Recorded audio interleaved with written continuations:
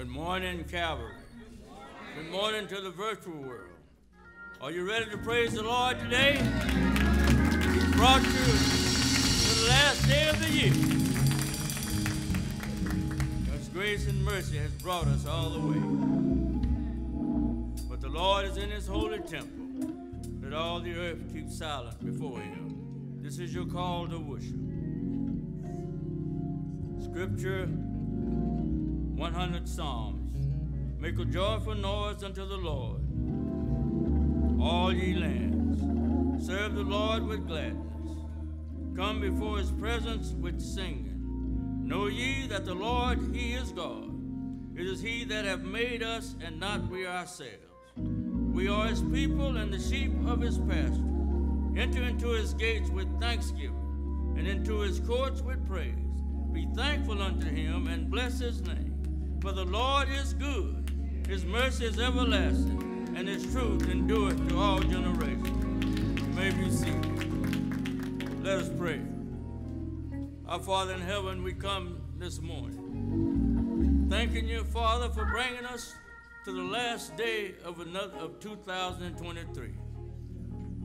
We've been sometimes up and sometimes down, but you brought us.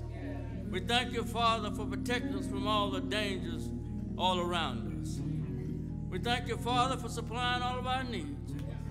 We thank you, Father, for just keeping us. Your grace has brought us thus far, and your mercy has sustained us. We thank you, Lord. If we had 100 million tongues, we couldn't thank you for enough.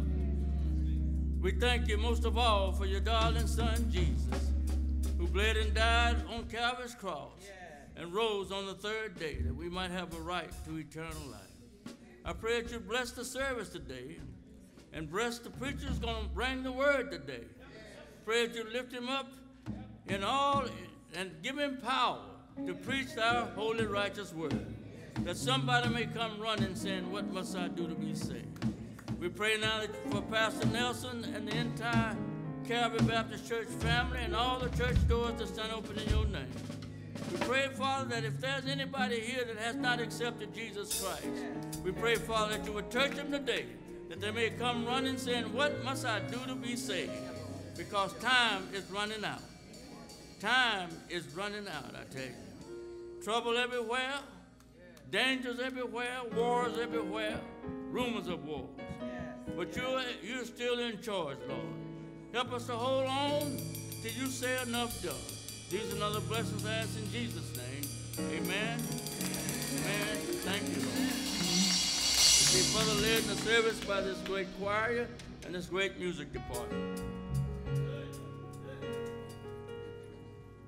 Come on, praise the Lord, everybody.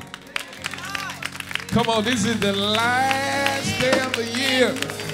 So if you haven't gotten your rock on, your sing on, your clap on, your smile on, you got one last opportunity to do it, amen. Come on, reach over and just touch your neighbor. Say, are you ready to worship? But so can you just join me by standing? We're gonna sing this song, Do Not Pass Me By, and I'm gonna be looking for the sopranos, the altos, and the tenors. How you like this new choir we just had come in this morning? We ain't seen them all year. Come on, say, do not pass me by. Come on, put those hands together.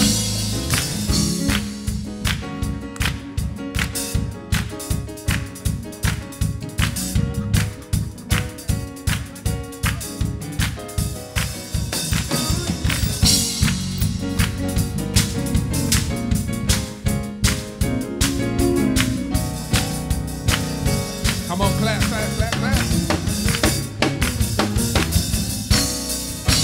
Come on, everybody singing. Just say, here, pass me not, O gentle Savior. Come on. Pass me not, O gentle Savior. Hear my humble cry. Hear my humble cry. While on the other side. While on the other side for me. Sing, y'all. Do not pass me by. That's it. Do not pass me by. Pass me by. Come on, let's do that one more time. Pass me not. Pass me not, O gentle Savior. Hear my humble. Hear my humble cry. While on the other side I call you. While on the other side I call you. Smile and say it. Do not pass me by. That's it, that's it. Do not pass. Come on, everybody shouting, Savior, Savior, Savior, Savior, hear my humble, cry. while on the other side. Come on, you can help us sing, do not pass. Do not pass me by. That's it. Do not pass me by. Can we do it one more time? Sing it, Savior, Savior, Savior, hear my humble, cry. while on the other side. Do not pass me by. Do not Pass me by. That's it. Do not pass me by. Do not pass me Come on, put those hands together.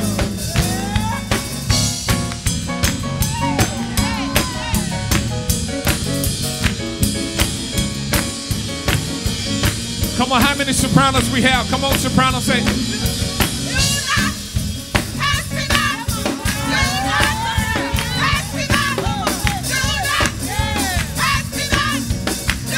ready, alto?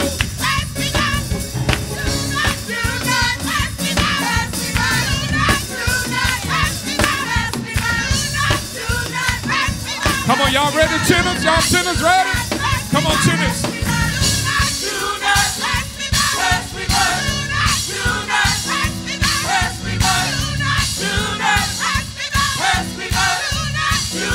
While on the other side, do not pass me by. Do not pass me by. Come on, that's it. Do not pass me by. Come on, one more time, soprano.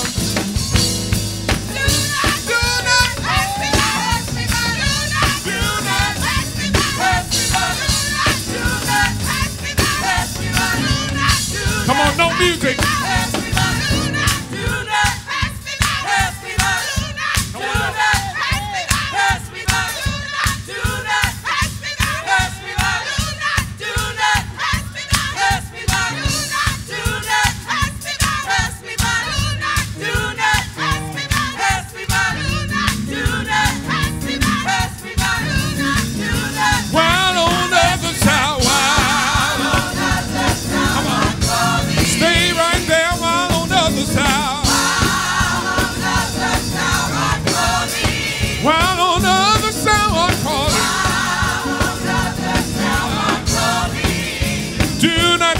By. Do not pass me by.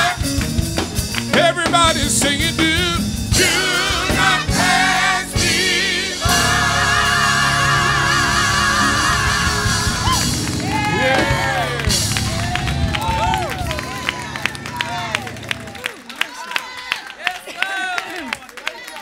Amen. Come on, Calvary, put your hands together. Come on and give the Lord a crazy praise. Come on and give him a radical praise. If you know God kept you all year long and brought you to this place, you ought to give him some praise. Come on, choir, one more round. Come on.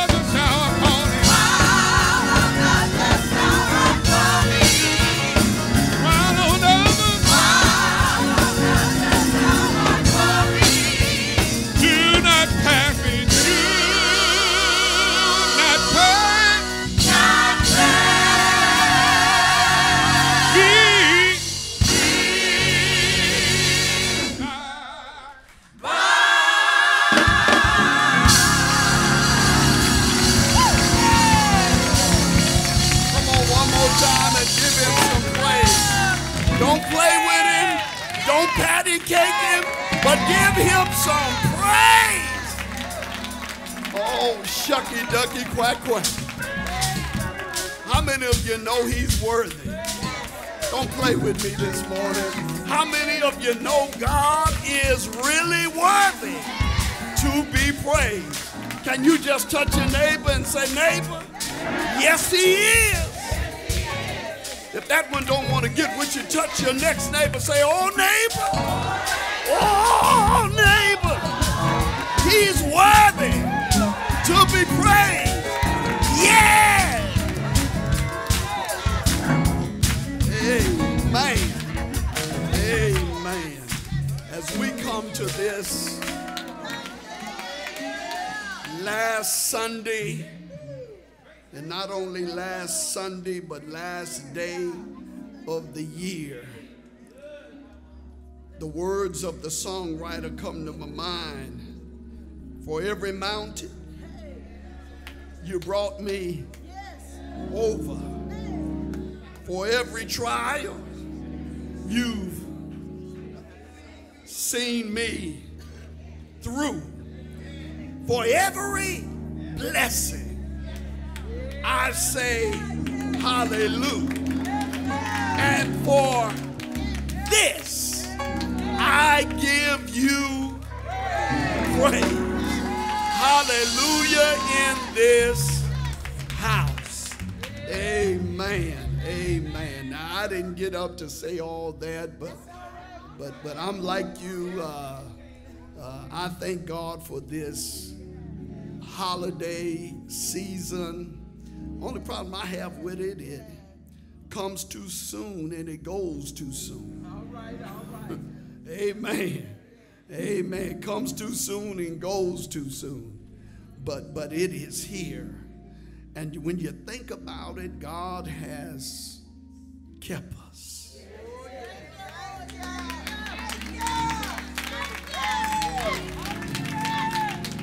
I'm going to let you think about that. And I've been thinking about it for a few days. A few years ago, we saw God keep us through the pandemic.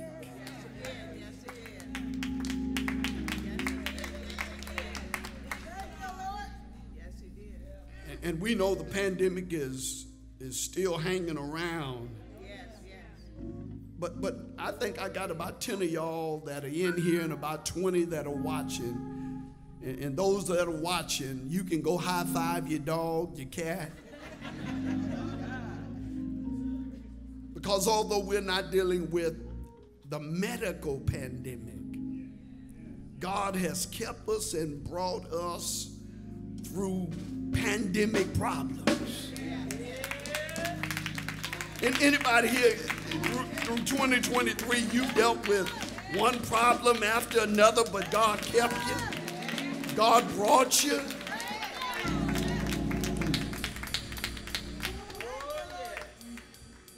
So I just want to take a moment, amen, to just thank him and praise him for all he has done. Amen.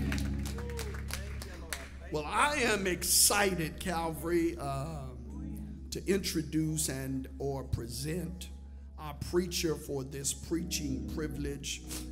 And y'all have heard a lot about him. Y'all heard about me.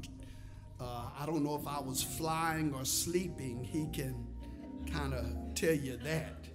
Because I started, I thought I was flying, but then I kind of woke up.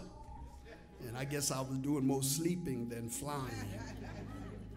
But I thank him for letting me be the wingman.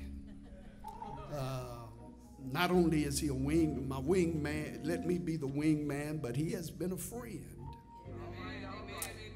He has been a brother. And so I'm excited on this last day of year to come all the way from Pleasanton, Texas, to be a blessing unto us today. Pastor Pete Pawelek, the proud pastor of the Cowboys Church in Pleasanton, Texas. So come on, Calvary, let's just stretch our hands to him. And we're going to just say, Pastor Pete, preach with power, passion, and persuasion. After our music ministry has blessed us, the next voice you will hear will be that of our preacher, Pastor Pete Pawelek. And I'm probably tearing that last name up. Amen.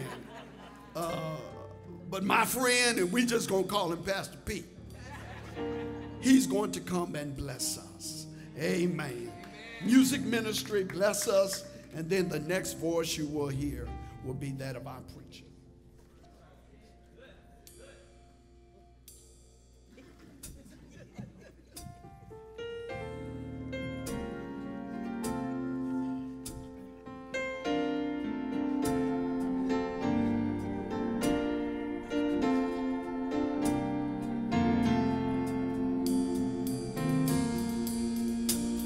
Say, delivered out of darkness.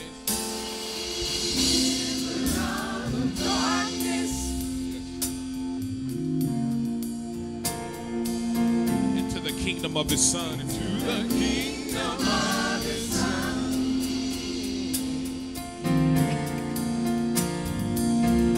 forgiven of my sins. Forgiven of my sins.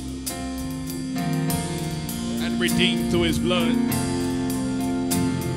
redeemed through his blood.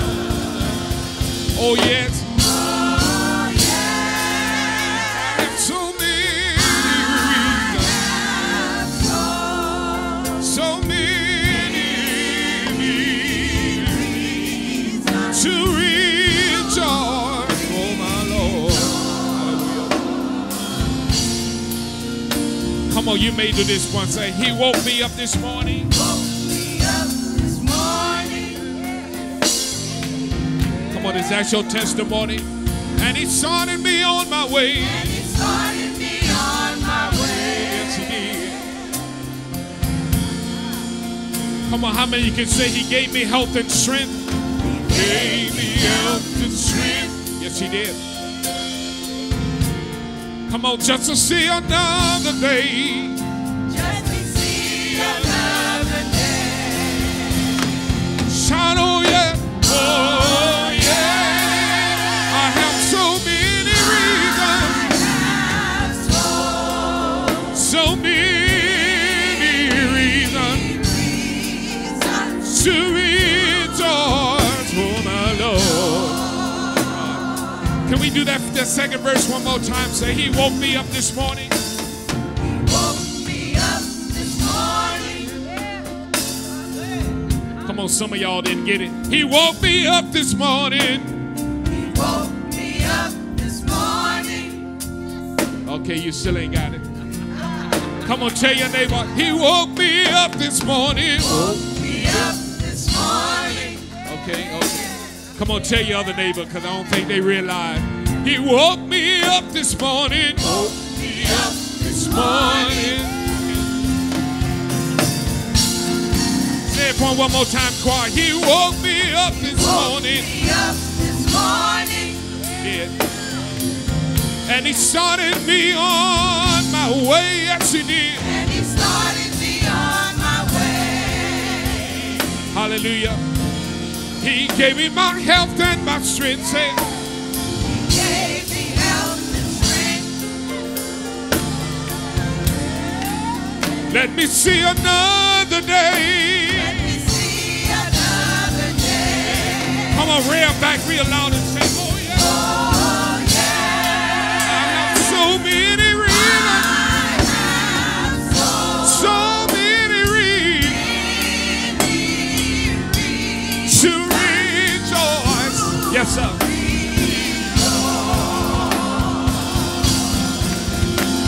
Come on, everybody, lift those hands toward heaven. Everybody singing rejoice. Come on, last Sunday. Rejoice. Come on, the last Sunday of the year. Rejoice. Rejoice. I have so many reasons. So many reasons to rejoice. To rejoice. Come on, everybody. Come on, lift your hands up and sing it real loud. Everybody in the house, rejoice. Hallelujah. This is the day that the Lord has made. I'm going to lift my voice and rejoice. Rejoice. Singing, I have so many reasons. So many reasons. Hallelujah. To rejoice. Can we sing it one more time? Oh.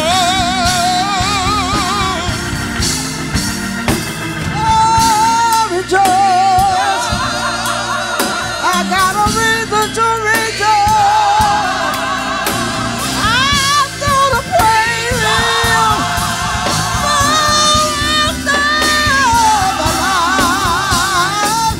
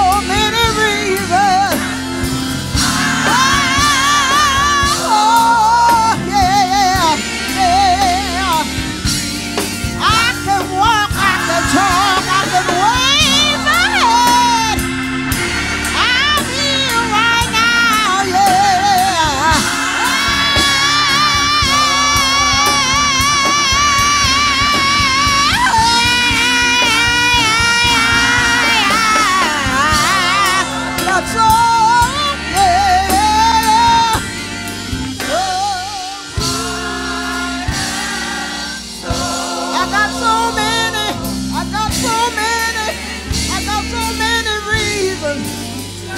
Yeah. Oh,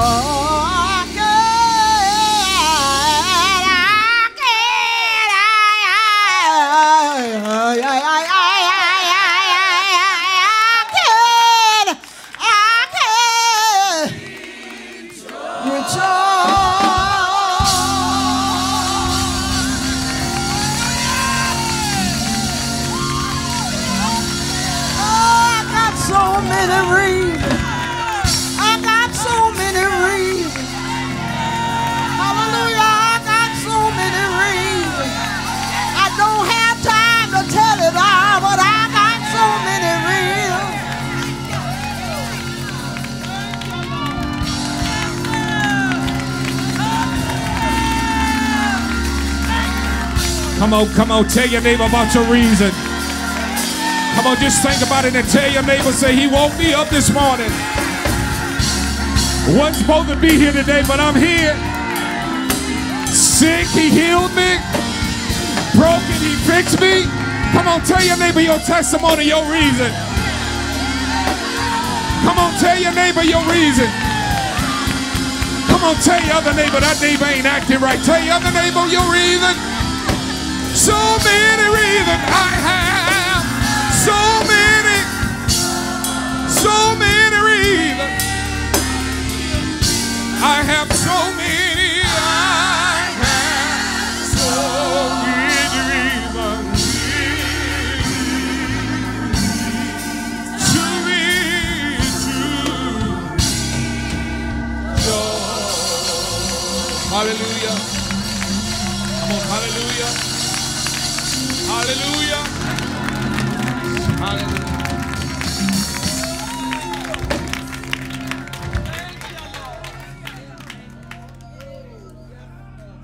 Amen. Praise God. Wow. Well, I'm so glad to be here today. As Brother Kevin said, my name is Pete. They just call me Pastor Pete. My name is tough, but he nailed it. And we have been friends for some time, and I thank you for the invitation, Brother Kevin. Can I tell you some reasons I have to rejoice this morning? Let me start with my beautiful wife. Right here, the First Lady, Cowboy Fellowship. Stand up, baby. Stand up so they can see you. I want them to know who you are.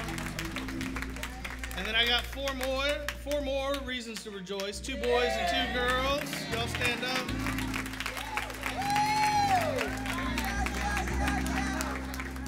Amen. They're a little shy. But, thankful for them.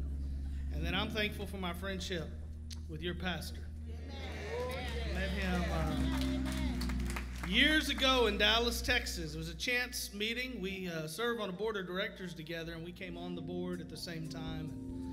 Our first meeting, I knew he was a special man. And he is a humble man, and he is a holy man. And he is a good friend.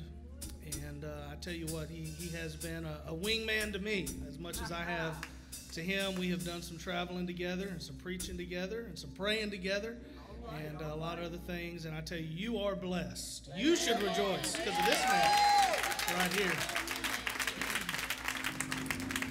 I know 2 things about Pastor Kevin. He loves Jesus and he loves this church. He loves Calvary. He loves all of you.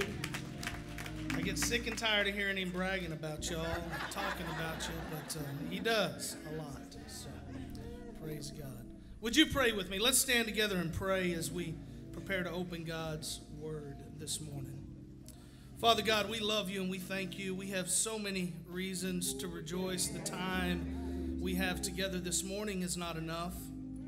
But, Father, we thank you for each and every single blessing you have brought to us. We know your word tells us, and our testimony tells us, and our experience tells us that every good and perfect gift is from above.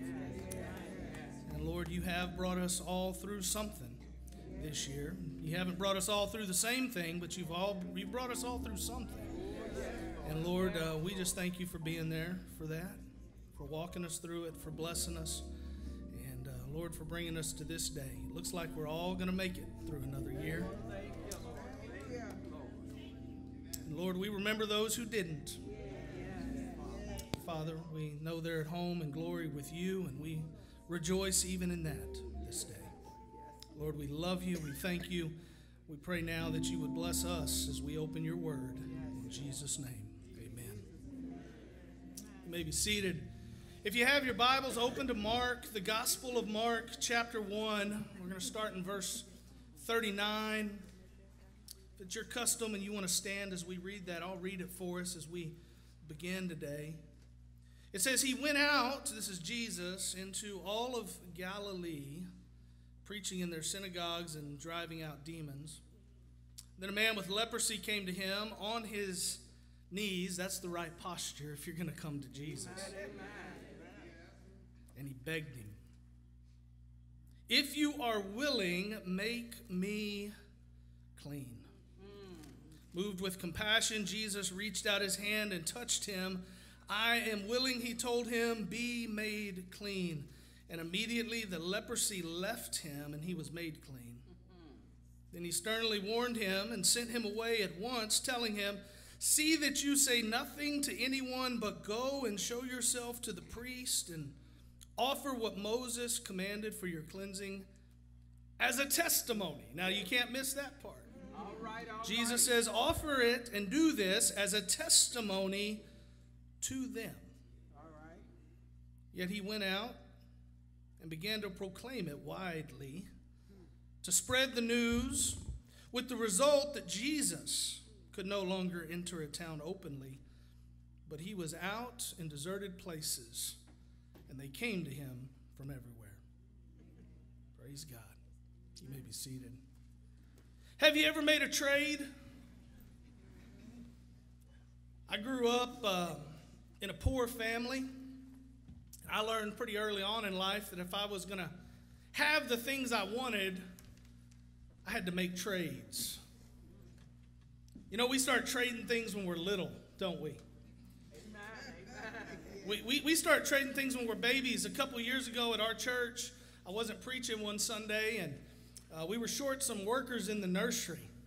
And so I did what every good preacher would do. I volunteered to work in the nursery.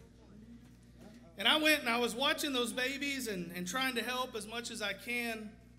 And two of these kids were sitting next to each other, and they had those little toys like babies have, the stuff with the little balls inside that rattle around and whatnot. And they were just playing. They were content. They were happy. Everything was good. And then at one point, they both kind of looked at each other. And mind you, they're not talking yet. These are little kids. They looked at each other and they made eye contact, and one of them did this, and the other did this, and they traded their toys before they could even talk. And then they traded their slobber because they had been chewing on them and gnawing on them, and they just started doing the same. I started trading when I was a little boy. I can remember being in grade school. My mama would pack my lunch. Any of your mamas ever pack your lunch? Going to school? My mama would pack my lunch, and we didn't have a lot. I usually had bologna, salami, and Cheetos. That's what I got for lunch every day. The problem was, as you can probably tell, I like pudding. But my mom, she would buy one pack of pudding every week, and on Fridays, she would put the pudding in the lunch. Yeah, I look forward to Friday. But I didn't just want pudding on Friday. I wanted pudding every day. And so I learned pretty quick that if I wanted to have pudding every day, which you can tell I have accomplished that, I was going to have to make some trades. And so I would learn the people in my class who had pudding every day, and I would sit next to them, and then I would offer them a trade. Now, it's hard to convince somebody to take your bologna sandwich for their pudding. But I found this one boy named Calvin. He liked bologna. And his mama put pudding in his lunch every day. So we'd make some trades. I remember being out on the playground for recess and making trades. I traded G.I. Joes. transformers. I mean, the old school kind that were like metal and actually flipped around and made stuff. I traded pocket knives on the playground. This was a long time ago, y'all. You can't do that no more. But we would trade pocket knives with one another. We made all kinds of trades. I guess my point is, you know how to trade. You've all made a trade. When we get older, we keep trading things. The stakes just get higher, right? Instead of trading pocket knives, we're trading vehicles. We go trade one for another. Everything you do in life's a trade. Have you ever thought about it?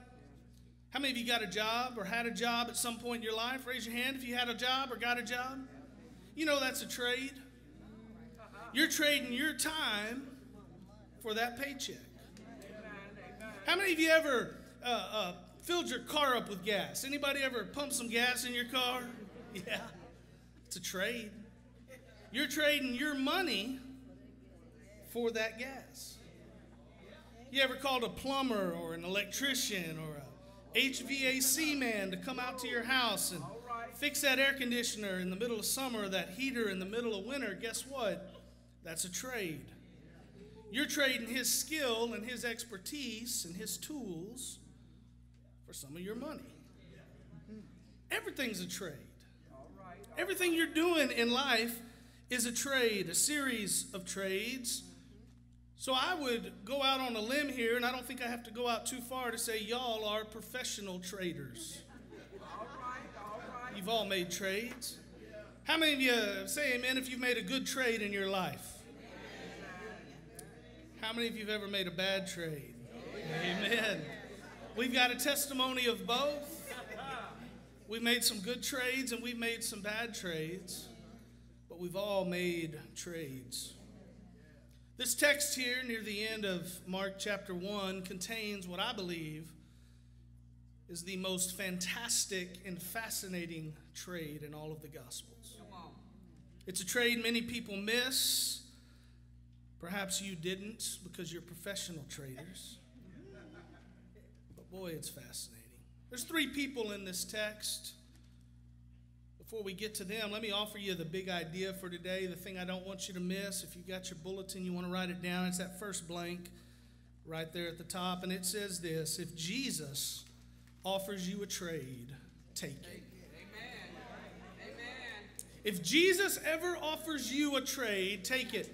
And I'll tell you why, because he is good and he is gracious and he is filled with mercy and love, and he will never give you a bologna sandwich for your pudding. You're never going to come out on the short end with Jesus. If he offers you a trade, you take it every time. You don't even have to think about it. If I offer you a trade, you better think about it, because I'm a trader. I've been trading since I was a little kid. And I'm looking to get a good trade, and that probably means you're going to get a bad trade. All right. If your cousin or your brother or even your beloved pastor, Pastor Nelson, offers you a trade, you probably ought to think about it. All right. But if Jesus offers you a trade, just take it. Three people in the text. The first is what I call the weary man. The weary man. I say he's weary because there is no more feared disease and diagnosis in the ancient times than leprosy. I'm sure you've heard about leprosy, but leprosy was a death sentence. It wasn't just a physical death sentence. It was an emotional, a mental, a social death sentence. You did not want to be a leper. All right. This man was weary because he had leprosy. We don't know anything about him before he had leprosy, but we know the defining characteristic of him here in the Gospel of Mark is that he is a leper.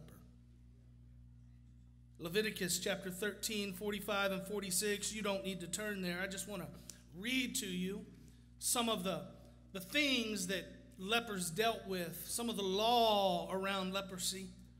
It says, the leprous person who has the disease shall wear torn clothes and shall let their hair of his head hang loose. He shall cover his upper lip, and he shall cry out, unclean, unclean. He shall remain unclean as long as he has the disease.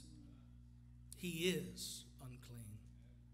He shall live alone, and his dwelling shall be outside the camp, because it's contagious, highly contagious. So anyone with leprosy had to be physically identifiable. Their clothes would identify them. You could tell a leper from a long way away by the rags, the torn clothing that they were required by law to wear. They had to be verbally identifiable.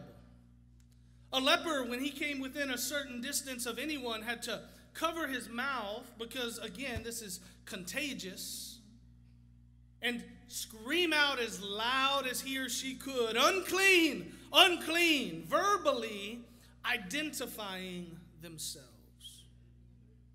They had to be socially identifiable as well. Socially, in that they lived outside the camp. They couldn't live inside the village. They couldn't live inside the city. They had to live outside the camp, away from everyone else, unless, of course, there were other lepers. They could live with them, but not with anybody else. Masterman said this about leprosy. He said, no other disease reduces a human being for so many years to so hideous a wreck. Another commentator wrote, lepers were people who were already dead, though they were still alive. This man is weary.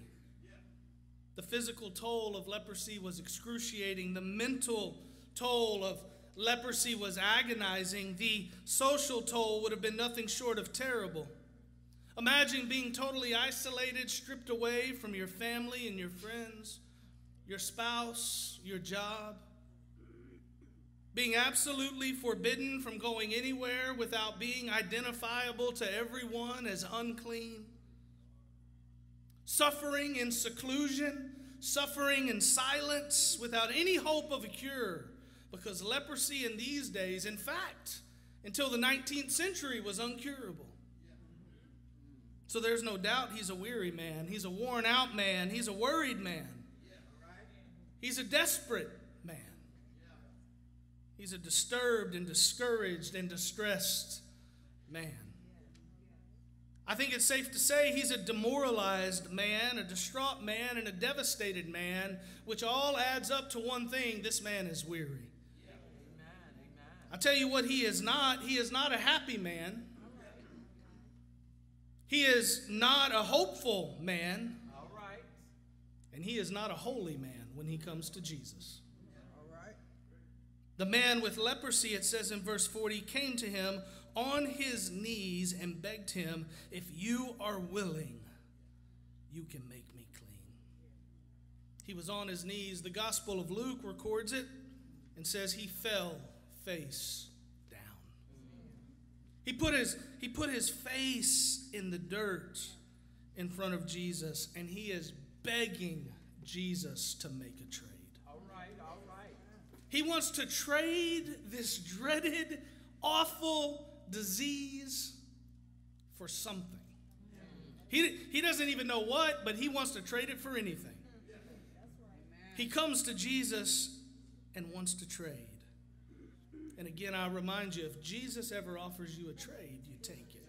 All right. And that's where we find point number 2, and that's what I call the willing Messiah.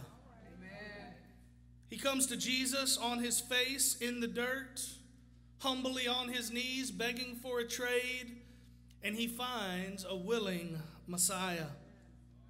This man knows his condition cannot be cured. He knows money can't fix it.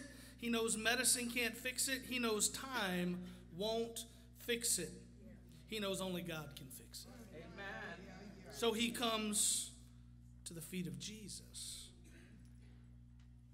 Look at verse 41. Moved with compassion. Aren't those good words? Moved with compassion, Jesus reached out his hand and touched him. I am willing, he told him, be made clean. And immediately the leprosy left him and he was made clean. Jesus, a couple of points here. Jesus is moved with compassion. We've all felt the compassion of Jesus in our life. That's easy. That's easy ground to tread and break and preach. But let me ask you this. Have you ever felt compassion for someone or something? Have you ever been moved with compassion? Has your heart ever broke for a situation? For a conflict? For a relationship? For a friend? For a family member? For a stranger on the street? What did you do with your compassion? You see, most of the time, I mean, it's one thing to be moved with compassion, and I'm not talking about you, I'm talking about me here. There are many times I'm moved with compassion and I do nothing about it. All right. Many of us, we're moved with compassion, but we don't ever do anything. I want you to notice that Jesus wasn't just moved to compassion, he did something, he touched him. So I would tell you this, church, if you are moved with compassion, there's a reason for it. There's a reason God moved you to compassion. You need to do something about it. You need to do something with it. You need to do something for those that you are moved to compassion for. But Jesus, he reached out his hand and he touched him. I want you to notice the order of things here. It says that before Jesus healed him, he touched him. He didn't heal him and then touch him. He touched him and then healed him. All right. There's a difference in those two things. This man hasn't been touched in a long time, church. Come on. He has not been touched. He's a leper. Socially identifiable. Verbally identifiable. He's awkward everywhere he goes. Nobody touches this man, ever. We don't know how long, but he hasn't been touched. And his face is in the dirt. He is on his knees with his head down. And then can you imagine when he feels a touch? The text doesn't say it, but I got to imagine a shiver went up his spine. He probably had to wonder, who is touching me? I picture it in my head as if he probably jolted, kind of startled. Have you ever been touched when you weren't expecting it and you kind of went like, who's that? He's not expecting anybody to touch him, but Jesus does. And I tell you this, if he wasn't startled, everybody watching was. Because you don't touch a leper. But Jesus did. This is a foreign feeling, a forgotten touch upon the skin of a leper. Moved with compassion, he touched him before he healed him. I think he wanted to show him that he was loved even though he was sick. He was loved even though he was in trouble. He was loved even though nobody else cared about him. Jesus said, I'm going to touch you first and I'll heal you second. Because there's something more powerful about that when you're talking about a leper. It's a different story if he heals him and then he touches him. But he touched him and then he healed him. Jesus didn't have to touch him to heal him. We can all testify to reading scripture time and time again where Jesus healed somebody he never touched, healed people he never saw, healed people he was never even around. He doesn't have to touch him to heal him. He doesn't have to touch him to have compassion on him. He doesn't have to touch him to change his life forever. He doesn't have to touch him, but he touched him anyway. The point is, it's great to have compassion, it's great to care, but when your heart is moved and you feel that compassion welling up, don't miss the opportunity to reach out and touch somebody. Because that touch can make a difference in their life. I know this church reaches out and touches a lot of people in this community. And you should be praised and honored and thankful for that. Don't stop next year touching people. Second thing that jumps out about this part of the text to me is this weary, weak man has no doubt that Jesus has the power to heal him. He knows that Jesus has the power to do it. And we don't know why. We don't know how he knows this. Perhaps he had seen Jesus heal somebody else. Maybe he had heard testimony from someone else that Jesus was doing these healings. Maybe he had seen with his own eyes Jesus do it. We don't know. But whatever it was, the question never for this man is, can you heal me? Do you have the power to heal me? This weary man says, if you are willing, you can make me clean. He knows Jesus has the power. His question is, are you willing? I bring this up because I think for many of us, it's easier for us to comprehend and believe in the power of God than it is the mercy of God. Many of us know God can, we just wonder if God will. We have full confidence that he can. We have full confidence that he has the power to do it. We just wonder if his mercy is going to touch us. I know some of us, perhaps even many of us, are in that place right now, somewhere in our lives. We know that God can. We just wonder if he will save our marriage. We know God can. We just wonder if he will bless our family. We know God can. We just wonder if he will help our health. You see, it's a lot easier to believe in the power of God than it is the mercy of God. We know God is able, we just wonder if he will. We know God has the power, we just wonder if he will. I want to encourage you as we're ending this year and launching into another one, don't just believe in the power of God, believe in the mercy of God. Believe in the compassion of your Savior. He is a willing Messiah, and if Jesus offers you a trade, take it. Number 3, we have a third man in this text. I call him the wayward missionary. He's the same man as the weary man at the beginning, except Jesus has changed his life. How many of you know from experience and testimony by amens that when Jesus changes your life, you become a new man or a new woman? Amen? The Apostle Paul said, the old man is what? Gone. And the new has come. This is the same man's flesh, but it's a different man's spirit. It's the same man's body, but it's a totally different man we see at the end of this text. And he's a wayward missionary, unfortunately. I wish the story ended better. Something has changed inside of this man. He's brand new. This weary man is healed. And then look at verse 43. It says, then he sternly warned him. Has your mama ever sternly warned you?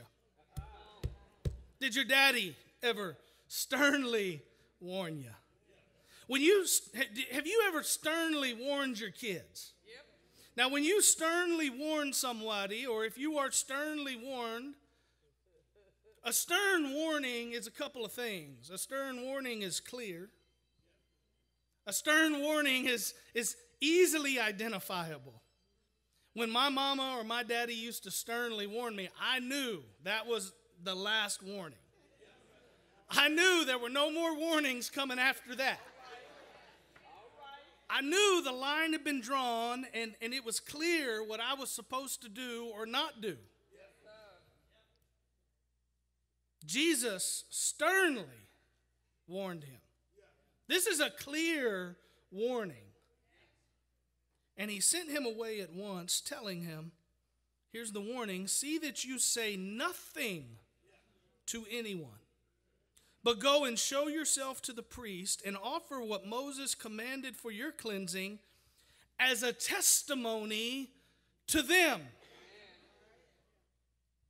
Yet he went out and began to proclaim it widely and to spread the news. He gets a stern warning. And Jesus has good reason for this warning. He wants this to be a testimony to the Sadducees and the Pharisees and the religious leaders who are wreaking havoc on his ministry and will to the end. He wants them to see for their own eyes, with their own eyes. He wants this to be a testimony to them. I believe Jesus also wanted this man to go to the priest because he wants him to be publicly renewed. He wants him to be able to come into town. He wants him to be considered clean again. And the only way to do that is through the priest. He's doing this not just for the testimony of the religious leaders. He's doing it so this man can be restored into society. This is for the man and it's for the religious leaders. It's for many reasons. But Jesus sternly warns him and says, see that you say nothing to anyone. Oh, but he didn't do that. He went right out and did the opposite. It's why I call him a wayward missionary. He's a missionary, all right, but he's wayward. He's not doing what Jesus told him to do. He went out and began to proclaim it widely and to spread the news. Now please hear me. I'm not saying I'd have done any better. I get it. This guy's excited. He's jacked up. He is on fire. I want to tell some people too, if I get healed from leprosy that's unhealable, uncurable. I'd want to tell people too if this had happened in my life. I get it. I understand his heart. And I understand more than just his heart. I understand exactly what this is like. Because I've disobeyed Jesus. After a stern warning. I've kept my mouth shut when it was supposed to be open, and I've shut my mouth when it was supposed to be open, and I've opened my mouth when it was supposed to be shut. Probably the only one in the room. I've gone where I shouldn't have gone. I've not gone where I was supposed to go. I'm just like the Apostle Paul, a wretched man who does what he does not want to do and knows he should not do, but just can't help but keep on doing it. I know what this is like. I felt this. I'm not condemning this man. I'm not judging this man. I'm not saying I'm any better than this man. I know I would have struggled just like this man to keep my mouth shut.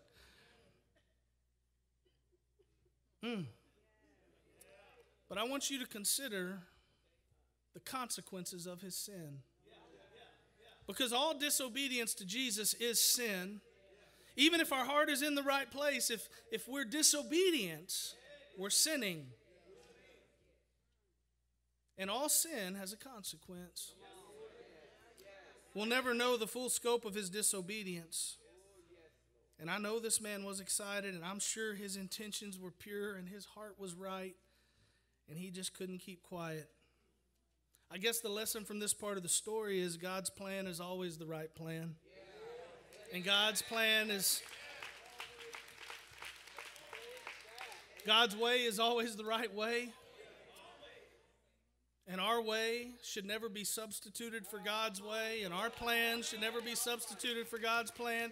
Even if our plan makes more sense to us, and even if our plan seems like our heart's in the right place, we should do what Jesus tells us to do. Because look at verse 45. Yet he went out and began to proclaim it widely and spread the news with the results. Here's the trade I spoke of at the beginning. The trade that I'm sure you professional traders all saw. With the result that Jesus could no longer enter a town openly, but he was out in deserted places, and they had to come to him from everywhere. It's right here that trade I spoke of at the beginning happened. He didn't just trade his hurt for a healing. He didn't just trade his pain and suffering with leprosy for a healing. No, Jesus trades places with the man. In a very real way, Jesus trades places with this weary man at the beginning of the story. Because at the beginning, the man with leprosy is on the outside.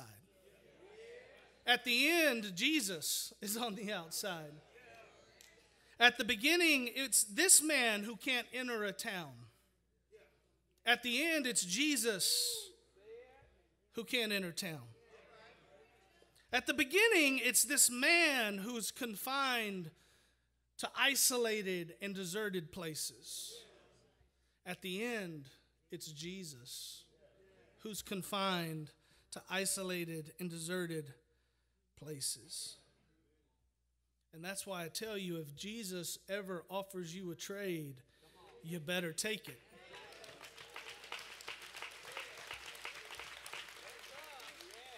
Because he ain't going to give you a bologna sandwich and steal your pudding. You're always going to come out better with Jesus if he's offering you a trade. Some of you might be thinking, man, I wish I could make a trade like that. I wish I could get something like that in my life. Well, I got great news. He's still trading. Oh, yeah. Jesus is still offering trades today. Here on the last day of the year, some of y'all need to make some trades. Some of y'all need to do some trading. You need to trade that sorrow for joy. He'll make the trade today. You need to trade your shame and your guilt from your past for the freedom you have in Christ right now, today. You need to trade your fear and your anxiety for the peace that surpasses understanding. Trade your loneliness for the love that only God can give you. Trade your brokenness for holiness. Trade your hurt for healing. And you can trade your sin for salvation. He is still making trades today. And you know what's crazy to me, church? How many people pass up these good trades? How many people look at Jesus and say, oh, he's trying to get my pudding. Oh, that's going to be a bad trade. No, if he offers you a trade, you take it. I can't believe how many people still pass it up, especially the cross. Calvary. What did Jesus do on the cross? He traded places with you. He died on your cross for your sins so you could be saved and live forever. It's the best trade that's ever happened in history. And there are people in this room that have probably never taken that trade. People on your street and in this town that have never taken that trade. Because they hadn't heard, I guess, that when Jesus offers you a trade, you take it. I want to close with the word of prayer for you today. And as we pray, I want you to consider what you need to trade on this last day of the year. Don't haul your junk and your garbage into next year. Trade it today, here, right now, in this place. And maybe it's your sin you need to get rid of. Maybe you need to call on Jesus. Repent, believe, confess. Cry out to him on your knees and let him reach out and touch you. He'll trade places with you just like he did this man. Let's pray, and then you can trade. Father God, we come before you now, and Lord, we thank you that you are a God who loves us, a God who cares for us, a God that we never have to look at with suspicion, a God we never have to wonder or second guess, is this going to be a good trade or not? Because you are a good Father. a holy God who loves us, who cares for us. So, Lord, I pray right now for any who can hear my voice. If they need to make a trade, I pray that they would do it today because your arms are open wide. Father, if they need to trade that sin for salvation, Lord, may they repent this day, in this place, this hour, and experience the power of your touch. Father, we love you. We thank you. We praise you. We look forward to next year with great anticipation because we know you're going to walk it with us every step of the way. We thank you for your time and your word. In Jesus' name, amen. Thank you, Calvary.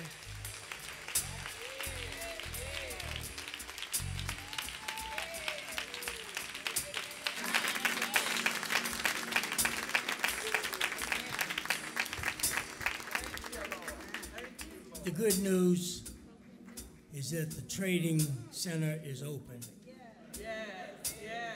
This is your time to make that decision. As the ministers and the deacons and the counselors come to stand, you can make that decision this day.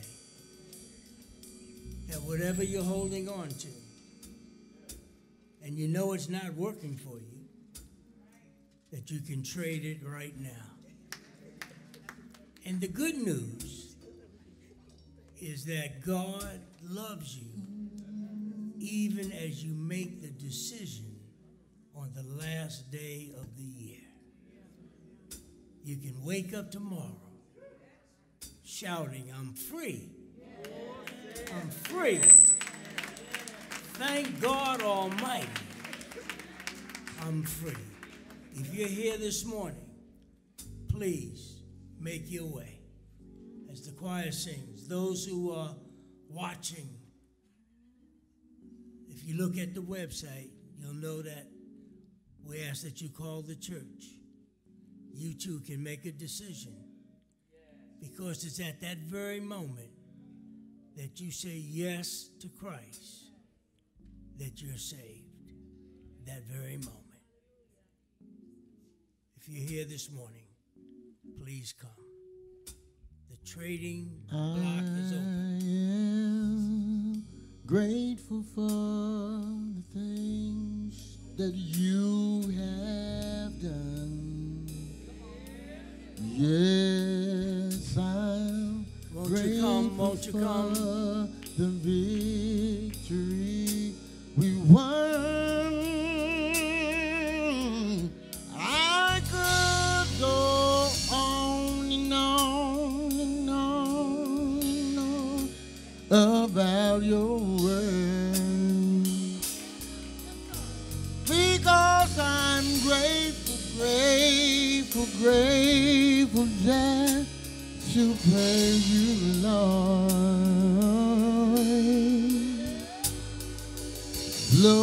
Flowing from my heart are the issues of my heart. Oh, faithfulness.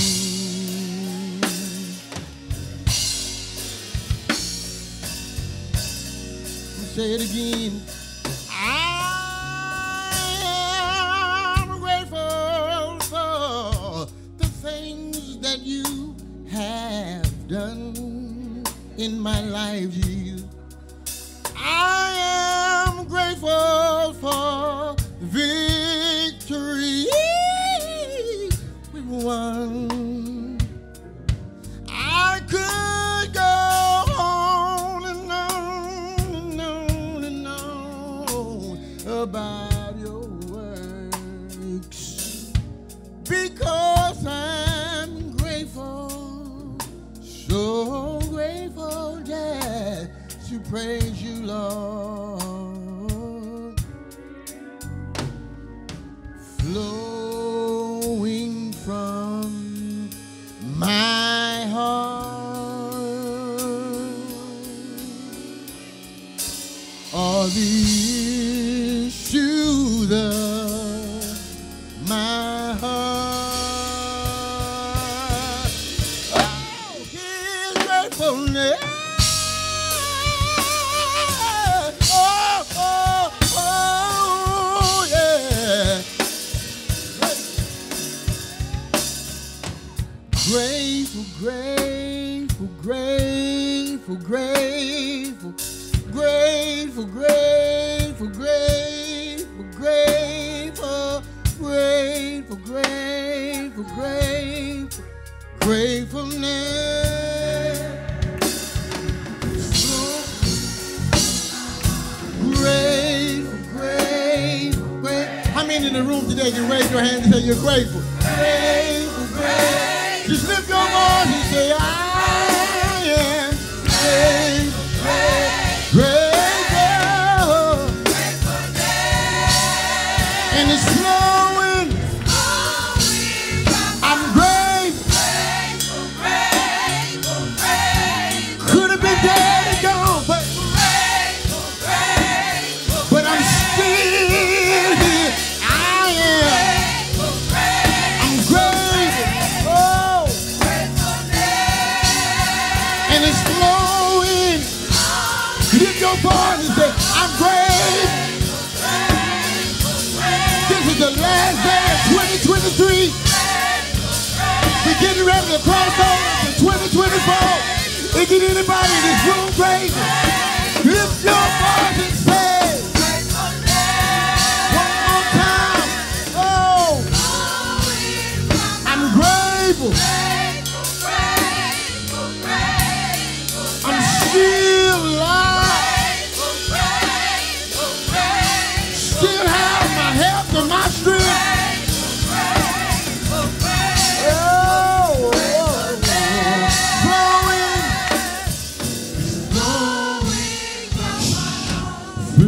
Flowing from my heart. Can I say that one more time? Flowing from my heart. I did some bad things, but I'm grateful today. Flowing from my heart.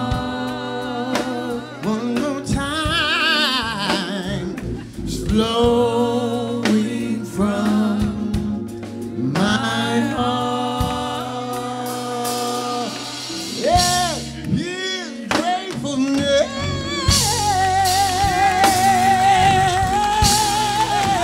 Oh, yeah. Hallelujah. Hallelujah. Hallelujah. Hallelujah. Hallelujah! Hallelujah! Hallelujah! Hallelujah! Anybody got a hallelujah in you? Anybody got a hallelujah in you? You could have been dead. They said you wasn't gonna make it. But I tell you right now to look at your neighbor and say, neighbor, I'm still here. Neighbor, I got another chance. Wow! Yeah. His faithfulness.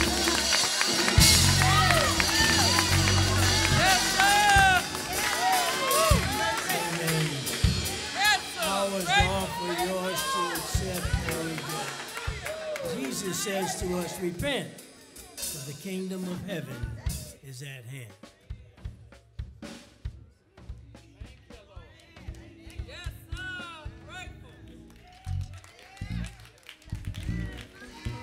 Amen.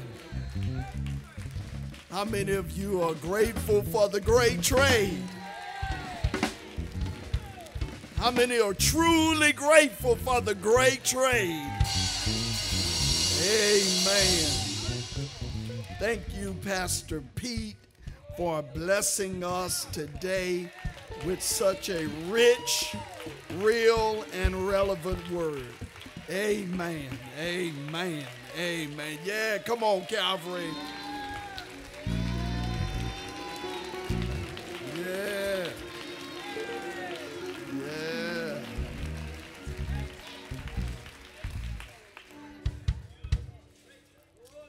Can I tell y'all know I'm borderline crazy.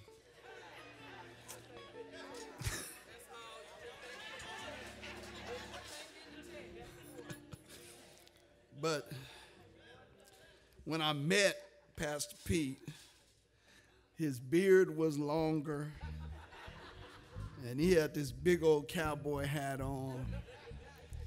And we both standing there waiting for the shuttle to pick us up.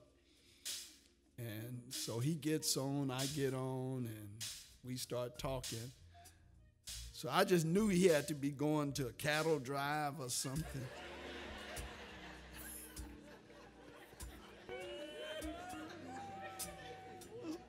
I say, I know he ain't going to church. And he went on, he said, where are you going? And I told him, I said, where you going? He said, I'm going to the Baptist General Convention. I said, oh, my Lord.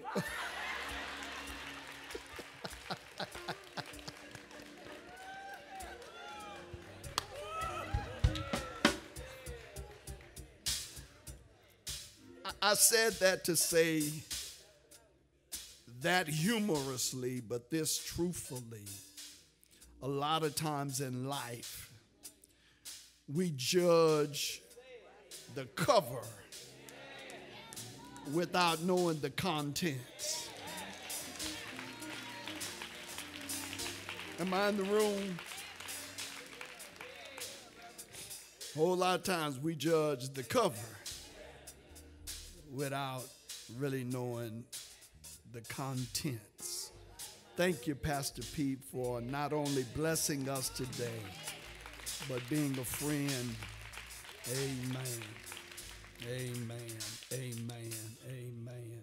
Well, let me share with you, Calvary. I'm going to share with you a couple of housekeeping things. Then we will acknowledge anyone worshiping with us for the first time. And then we'll prepare to worship by way of giving. Here at Calvary, offering time is probably the shortest part of our service. Amen. But we do challenge you to give. We are a tithes and offering church. We don't do no buying and selling. Amen. We don't do no trading. Amen. Amen. So even now, I'm going to ask that you would prepare, because we do believe that giving is a part of worship, and you have not worshiped until you have given. And Jesus gave us that great paradigm, that great example. All of y'all know John 3:16. For God so loved the world that he gave. Amen. Amen. And so even now, prepare to worship God by way of giving. This is the last Sunday of the year, and I want to challenge all of you, amen, relative to your giving. Be faithful to God. And how many of you know God will be faithful unto you? Can I just say this? Won't he do it? Yes, he will. Amen. Well, let me highlight a couple of things. Today will be our last 9 o'clock service. On next Sunday, we will move back into our 8 o'clock worship, 9:30 Sunday school, and then 10:50 worship. Amen. Next Sunday, we'll have our regular Sunday school classes. They will be hybrid and in person. But in the sanctuary, we'll have a class on fasting. Along with that class on fasting, we'll have a session on meal preparation. And then you can also prepare for the Biggest Losers contest. Amen. Calvary, y'all ready for your 21 days of fasting? Amen. Now, I done told y'all what I do. And now y'all ain't got to do what I do, but this is what I do. I know that during my 21 days of fasting, everything gets right. So I set all my doctor's appointments at the end of January.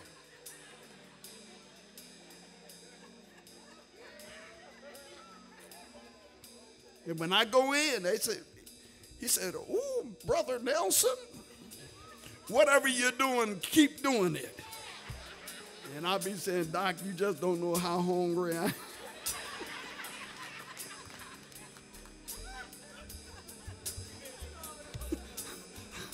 Yeah, said all your doctors, if you can't get in January, make sure you get in February. Yeah. But we're getting ready to enter into our 21 days of fasting. We'll have a class relative to fasting. We'll have a class to kind of talk about meal preparations. And then we'll also have our Biggest Loser contest. Brother and sister Linda and Jerry East will give leadership to our Biggest Loser contest. Y'all know everyone that weighs in on Sunday, and you have to weigh in every Sunday consecutively, give $10, and at the end of our 21-day fasting on that last Sunday, we will have our weigh-in and then acknowledge first, second, and third place for both men and women. Amen. Now, fasting isn't to lose weight. That's just a blessing and a byproduct of fasting. Amen. It's really us getting closer to God. Let me just ask, any first-time possible fasters? Anyone?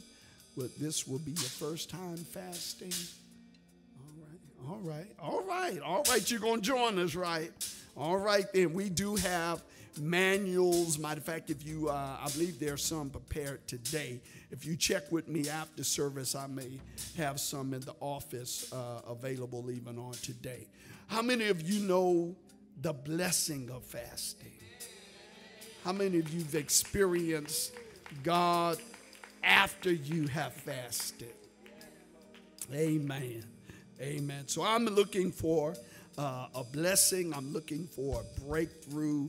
I'm looking for God to do great things during our 21-day fast. And that just kind of prepares us for the new year. Amen. So again, next Sunday, 8 o'clock, those 8 o'clock worshipers, 9:30 Sunday school. If you want to go to regular Sunday school and don't want to go to the fasting, that's fine. And then our 10:50 service. Also next Sunday is our membership roundup. What I want to challenge you to do, Calvary, over the last couple of weeks, if you have not seen some of our members, reach out and touch them. You heard Pastor Pete. Amen. He says some people need a touch. Amen. Some people need a touch. And you may not be able to touch them, but you can sure call them. Amen. Amen. So I want to challenge you. I didn't make it back to consecration, but men of Calvary. Let me get all the men of Calvary to stand. Men of Calvary, come on, stand all over the building. Stand all over the building. Amen. Thank you so very much. Men of Calvary, what I want to challenge us for 2024, y'all know first Sunday, the men give leadership to the worship. I'd love to see our choir stand full with men. Amen. I love, y'all would make my heart glad. I know we can do it again. I know that during the pandemic, it's coming back. We haven't got back into the numbers. But brothers, I'd love to have all of our men, even if you can't sing, if you can make a joyful noise. Can we make them sound good? You may be seated. Thank you, brothers.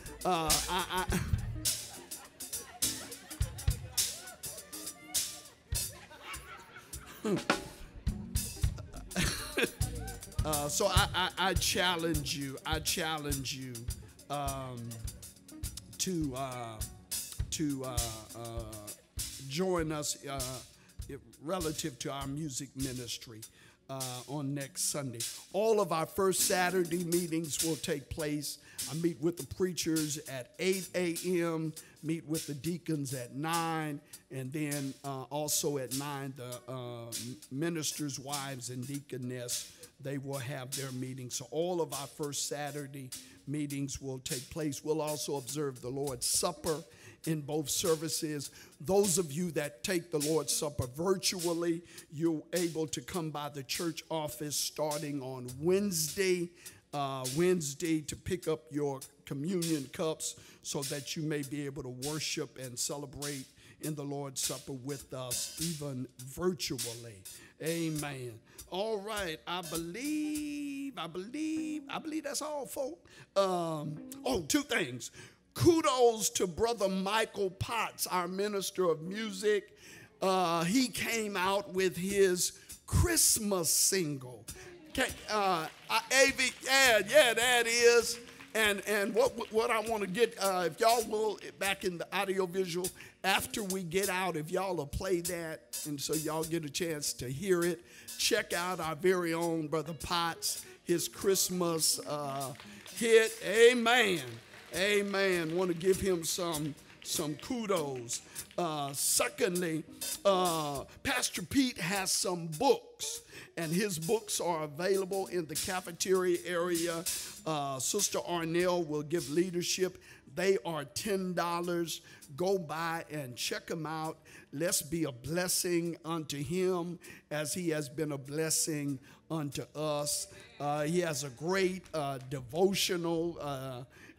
So if you're looking for something to kick off the year with, that may be something that can aid you, something that can assist you along the way.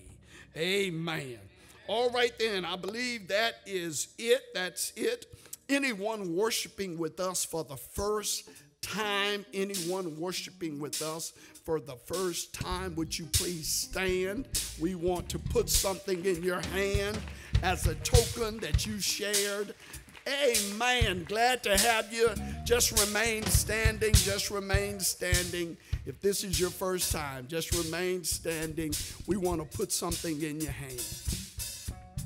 Amen.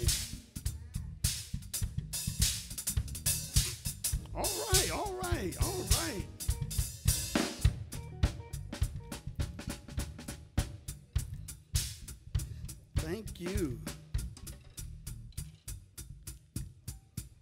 Thank you.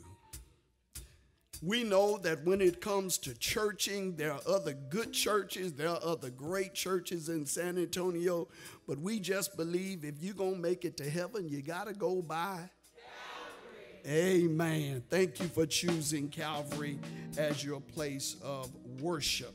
At this time, Dr. Anderson is going to lead us in our time of giving. Dr. Anderson, let me do this because I did this and I messed it up. But if you'll lead us in our time of giving, I've asked our new preacher, Reverend Pleasant, to lead us in our closing prayer and benediction. Amen. Amen. Happy New Year. Anybody fixing chitterlings? But y'all act like y'all don't eat no chitlins. Oh, I'm sorry, I got an education. Chitterlings. Y'all know y'all some chitlin eaters. All right, what about hog maw? Oh, pig feet. Cow tongue.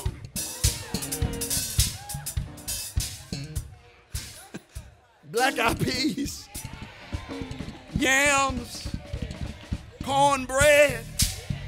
Let me tell you, we were in California for the holidays. We went to see Mickey and Minnie, and y'all know I'm old, but I still got a childlike mindset.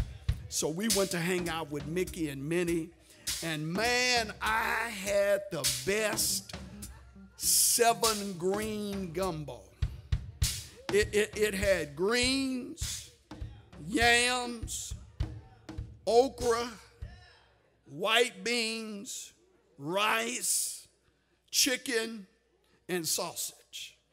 It was good. Now, you know, I'm older and my stomach can't handle. So, you know, those are those, that's one of the meals you got to eat and make sure you're close to the room.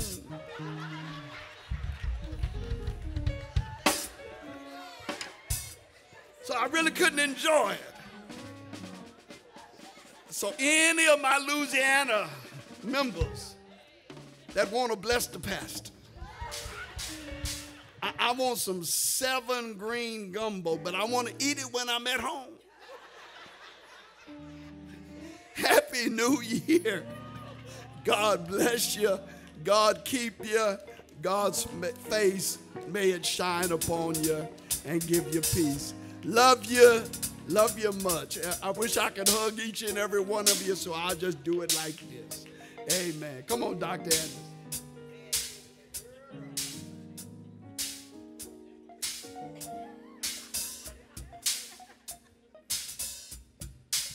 Amen. God is good. What would church be like if you couldn't laugh? You know, what kind of God are we serving? But it's giving time. And while Pastor Pete was the only one to preach today, we all have an opportunity to give. If you have those envelopes already, you take them out and hold them in your hand and know that God is ready to bless you. The prophet says, bring ye all the tithes into the storehouse, that there might be meat in my house, and prove me now herewith, saith the Lord of hosts, that I will not pour you out a blessing that the windows of heaven cannot hold. I don't know what all those blessings are, but I don't believe that it's just money. I believe it's your health. I believe it's your wealth. I believe it's your job. Ushers, please come forward. The ushers are going to pass the baskets.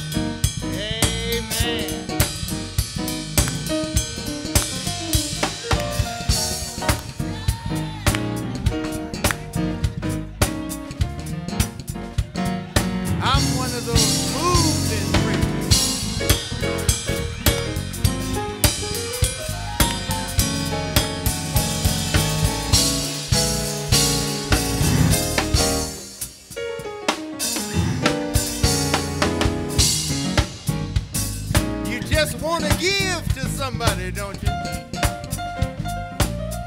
Give to the Lord.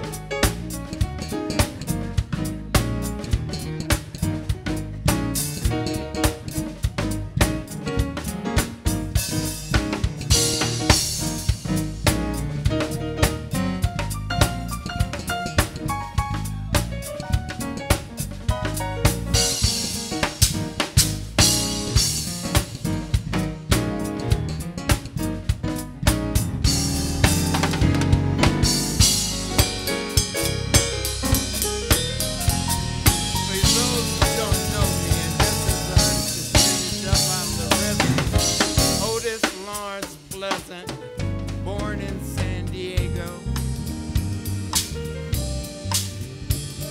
raised at the Ark Missionary Baptist Church, who was pastored by my father, the Reverend H.L. Pleasant, and I come to you by the way of Illinois from the First Baptist Church in Quincy, Illinois.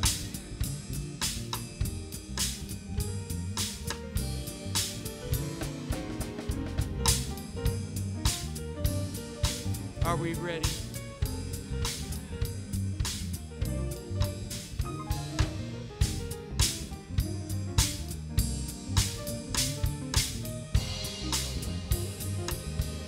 Let us stand.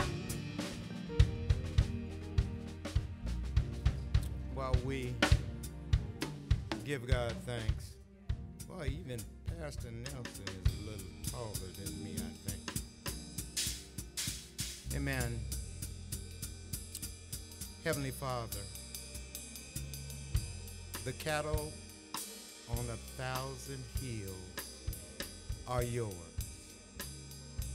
Thank you for that portion which you've allowed us to hold and return to you.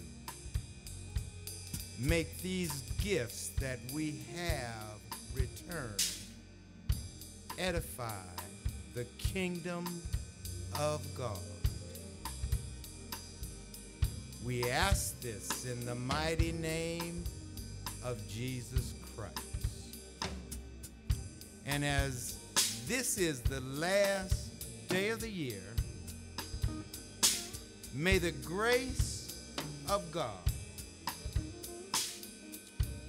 and the Lord Jesus Christ and the communion with the Holy Spirit rest, rule, and abide with you until we meet again. Let the church say together, amen.